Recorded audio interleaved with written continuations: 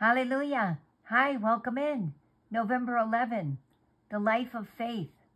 That life which I now live in the flesh, I live in faith, the faith which is in the Son of God. Galatians 2, verse 20.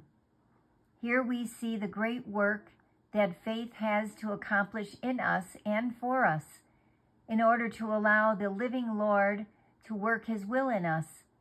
Christ will accomplish the work in our hearts.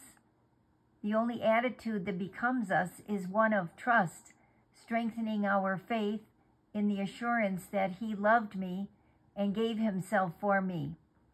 The child of God needs time for meditation and adoration so that the Spirit of God may reveal to him how completely he will fill our being, accomplishing the work in us. Oh, the depth of the riches of the wisdom and the knowledge of God. Oh, the depth of the love of God in Christ.